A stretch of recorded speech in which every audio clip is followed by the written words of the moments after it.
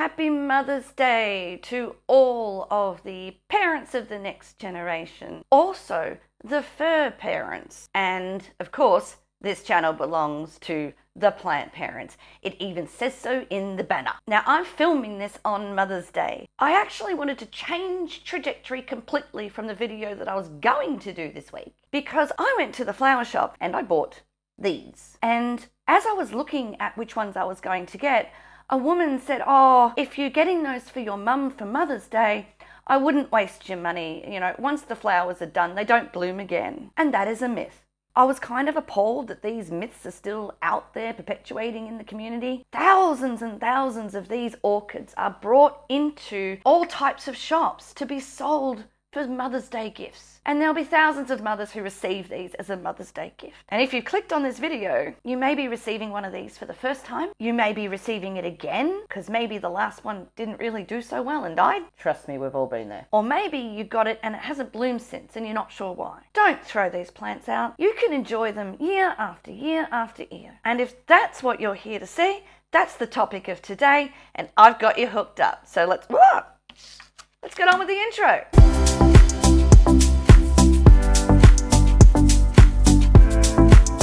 Now, before we get into addressing these guys over here, which is the subject of today's video, because not everybody would have received one of these, what we call Phalaenopsis or moth orchids. If you've received something that looks a little like one of these two, maybe it's even bigger than this. They come in various sizes.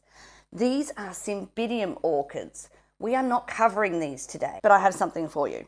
But you may have also received something that looks a little bit like this, with these bulbous structures down here and leaves on the top. It might be an Oncidium. We're not covering all different types of orchids. There are lots of them, but I have a little secret. I have a second channel. It's called Joyous Orchids. And there, I talk a lot about my orchid collection. So I'll put a link to the description if you're interested in orchids. You'll see my entire Phalaenopsis collection. There's a lot more vlog style content on there. And of course, it'd be really cool if you all gave me a follow over there too, if you want to. You're certainly not obliged. Now back to the Phalaenopsis. Now, if you got a Mother's Day present, it probably...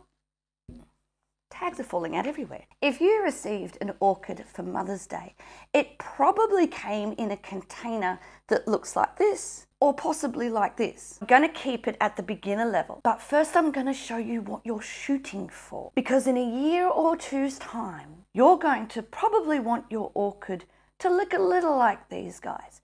Now, I won an award with this orchid with my local Orchid Society back in March. And isn't she pretty? She's finishing up her flower spike. This one bloomed in summer, which is quite odd for these orchids. These normally bloom in autumn. You'll notice that you can buy these all year round and they're in bloom. Well, that's because growers have a little trick that they can do to induce the blooming. But their normal cycle is not, generally speaking, not to bloom in summer. There are always exceptions. This is one of them. This is what should be happening right now in autumn in most Phalaenopsis collections. We have a growing flower spike, and you'll notice that there are lots of what we call aerial roots. There are also tons of roots in this pot. Now, these roots are wild. They grow all over the place, and you'll notice that this one is in bark. That's all I'm using is 100% orchid bark, but more on that in a second. And when I say they can grow wild, they can grow wild. The other thing you'll notice is that these are in clear plastic pots with holes in them. Now, in this case, this is a cheap plastic pot. I actually put holes in them myself with a soldering iron. I'm doing that to get lots of oxygen in. This one crawled out of its hole and is wrapping itself happily around the pot. I love it like that. It's crazy. You've also got roots that are growing out here. Tons of roots in this pot. That's what we're shooting for. Now, this pot has a little bit of perlite through it in addition to the bark. I don't know if the camera can pick this up, but a lot of these growing tips are active. They're actively growing. And we can tell that because at the end of the tip, it changes color. It's a lot lighter, or in some cases, it might be a little bit darker. If there's a bit of purple in the orchid, it might show up in the root. But the vast majority of them are green, and they will be the tips will be a much lighter color green than the rest of the root. If that's your orchid, it's what we call active root tips. Now, I always have fun getting this one back in a pot because I don't want to squish the roots. The roots are precious.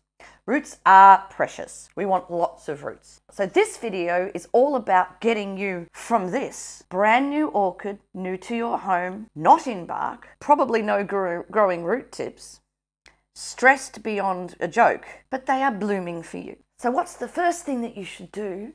The very first thing you should do when you bring these orchids home is 2 words. Absolutely nothing. They need time to acclimate to your home. If you think about the journey of an orchid, it's come from a nursery with hot and humid conditions. It's been moved and shipped and bought at an auction and then put on sale. All that activity stresses these plants out. You need to let it rest and acclimate to your environment. Enjoy these blooms. Enjoy them. It is the best thing. Doing nothing right now except keeping the moss moist or keeping the media moist. Whatever kind of media it is, it might be moss, it might be something else. Typically, in most places, this is how they come. So I'm talking to this. Keep the moss a little damp and just enjoy the blooms. Eventually, those blooms will start to die. It's actually happening on this spike here. These blooms are starting to go over. They'll get a little soft and droopy and then they'll drop. Now, on a normal year, where the orchid has not been induced to bloom just so it can go on sale, once the orchid has finished blooming, cut the flower spike. Now you'll want to cut it at the very base as far as you can do. Do it with some sharp scissors, make a clean cut, throw the stem away. That's going to tell the orchid we're finished flowering, it's time to work on vegetative growth. Most of these orchids are winter bloomers. They start their spikes in autumn, and then they grow all the way through autumn, part of the way through winter, and they'll bloom in winter. They may stay blooming for a good couple of months, but once you cut the flower spike, let's say that happens at the end of winter, that will mean that the plant will go into vegetative growth. And that's a key time. Vegetative growth means 2 things. It will work on roots and it will work on leaves. Sometimes it will work on both at the same time. And what we want to see is vegetative growth, because we want these plants to grow and get stronger, because the next year they'll bloom even better. If good care is given, these will bloom better every year. And you only need to go on Instagram to see these things in beautiful displays. Or you can go to an orchid show. But your plant is a bit stressed. It needs time to adjust. And these plants need more time to adjust than most plants. But this is what you're aiming for. These plants are not stressed. They're really, really happy. So that is what we're going to try and get you to. Gosh, they're so beautiful. So yeah, dispelling myths. I was so sad to hear that there are people that still believe that these things don't bloom again, because they certainly do. Vegetative growth will begin, and it's likely that the very first thing that this plant's going to want to do is put out some new roots. New roots will come from the base of the orchid. You'll see them poking out here. May take a little while before you can tell that they're a new root, but you'll get little root nubbins down at the corner, down at the base here. And at that point, once they're about a centimetre or 2, that's when we repot this orchid. These roots and these roots have been grown in this medium.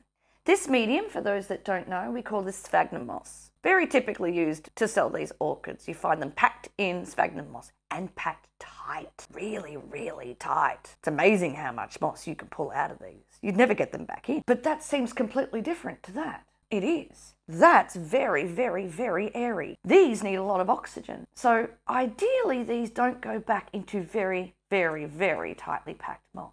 Not for the new root system. This root system absolutely needs to be in tight packed moss. And the reason why is because they've been acclimated to it. They've grown in it. That's what they need. That's what they expect. And that's what they're used to. Where a lot of people go wrong is that they read that you need a light, airy mix, and then they take this orchid out, put it in its mix that they know or they read that they need, and the roots die, they lose the orchid. And we don't want that to happen. That's why the best thing we need to do is save this root system. But the new root system, the new roots, we want them to grow in the medium that best suits the plant. At that point, we're going to take out our plant and we're going to put it in our new medium. Now, I'm going to talk about the bark mix as on the assumption that we're going to put it into that. You don't have to put it into that. There are other mediums that you can use. But again, I'm talking to beginners here.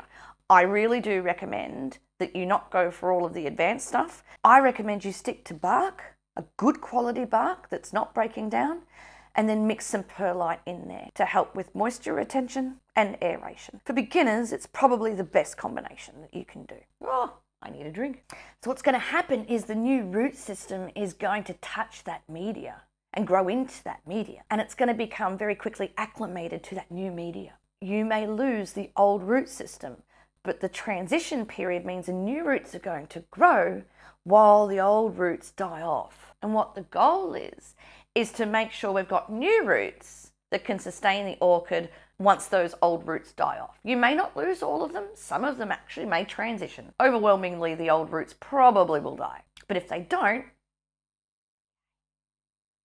So another thing I do notice about is there's no growing tips on here, which I'm not really surprised. It's symptomatic of this orchid being stressed. Things stop growing. Plant shuts down. It's also working on making sure that these blooms open. I'm not holding out for that because where I bought it was really cold. Maybe that these blooms, what we call blast. Bud blast simply means that it has buds, but they don't progress all the way to opening. But we're going to enjoy the blooms that we have.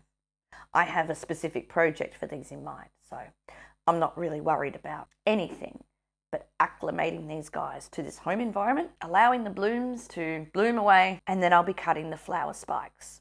So I'm not going to remove this one. I'm just going to put this one over to the side.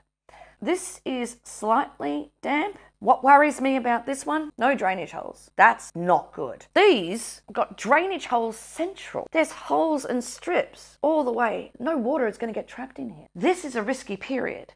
So I do suggest that spraying the orchid roots and the moss just with a sprayer, just to keep the top damp, is the way to go. You don't... Oh. Seedling leaf. You don't want to pour water in here unless you pour water in here, let it sit for 5 minutes or so, and then drain all of it out. But that's quite difficult when there's blooms on it, so I wouldn't be doing that. Just keep the top layer moist with a little sprayer, and that's about as best that you can do until we're ready to repot this. So that's my suggestion to get you through. So now root nubbins are starting to appear at the base of the orchid. Very, very exciting. They're, say, a couple of centimetres, up to 4 or 5. As long as they don't start to bury themselves into this older media, cool. The minute they do, time to take the orchid out. I'm going to take this orchid out. Let's have a look at the root system to see how good or how terrible it actually... Oh, my goodness. Oh, it's stuffed in there. Oh, my Lord.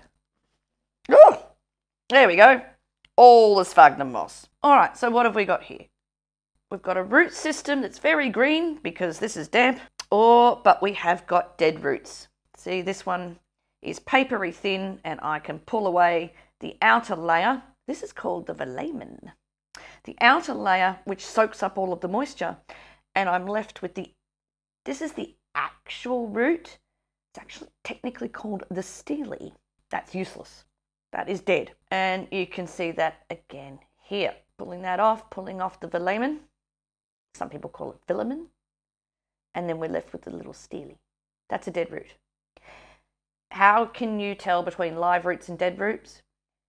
These should be bouncy and firm. If they're mushy or if they're brown and papery, like this one, they're no good. Let's pull off the sphagnum moss. I'm going to be putting this back into very, very tight sphagnum moss. Probably not in that pot. And I've done this a few times, so I kind of know what I'm doing. I always hope I know what I'm doing. Often I don't. I'm making it up. But anyway, I digress. We've got some green roots here. And when they're green like this, that means that they're hydrated. Now, when we're ready to unpot, remember, your orchid will be actively growing roots. They're a little bit longer. The new ones are about so long, anywhere between, couple of centimetres, a few centimetres, 5 or 6. You're going to cut off all the dead roots. Sterilise your cutting tools with either isopropyl alcohol or a 10% bleach solution. Cut away all the dead roots. You're not going to be needing them anymore. Leave the live ones on. Even though it's very likely that a lot of them will die, you need to leave them on because right now they're good. They're going to hydrate the plant. They're going to allow the plant to take up water and nutrients while the newer roots establish themselves. And they will take over. This orchid was once in sphagnum moss just like this one. Its oldest root system died off years ago. all of the new roots have acclimated and are happy with this, happiest in this medium. Now let's talk about the wet-dry cycle, because once they've been moved into that medium over there, or something a lot like that, we want to let them go completely dry and then water them again. Now this orchid got a water today. They got a bath of nutrients at the same time. And you can see in here that these have also, you can see that the roots are wet, they're a little bit dark green. Contrast that to these roots, which have got a silver, they're dry. So once you see the whole pot is dry, the roots look like this, give it a good soak with water. And I mean a good soak. Ideally, water from the bottom. You don't want to have water getting into the crown or between the leaf joints of your orchids. It can rot. These are not meant to grow in this way. We put them in a pot to make it easier for us.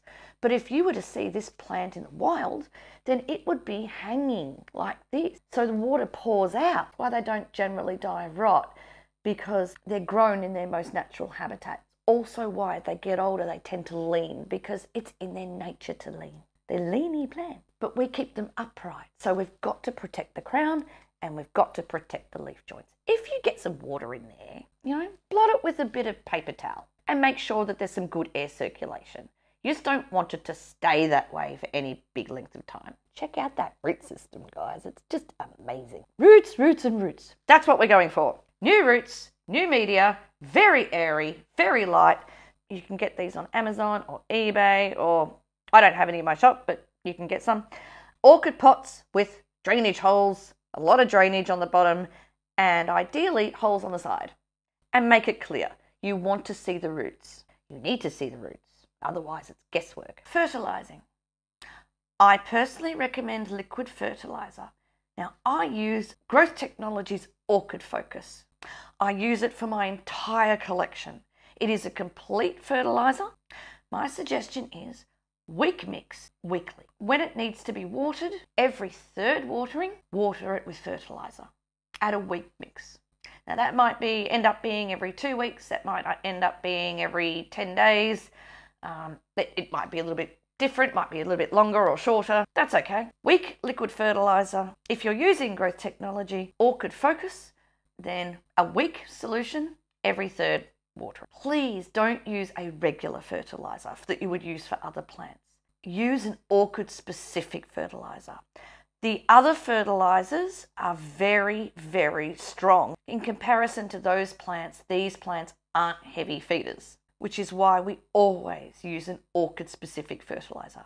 Now, if you've got an orchid-specific fertilizer, excellent. Doesn't really matter which one you use. My suggestion is to make up a solution that's 1/4 strength, whatever is recommended on that bottle. Every third watering, water with the fertilizer. The other 2 waterings, plain water. We wait till all the roots and the media is dry and we water again, whenever that is. And that's the wet-dry cycle. Hopefully at this point, your plant will start putting out more roots and it will probably even start making new leaves. That's great. That's exactly what we want. This looks like a mess. I'm just going to put this back in here. I make messes all the time. So it's growing new leaves. Come autumn, everything goes well.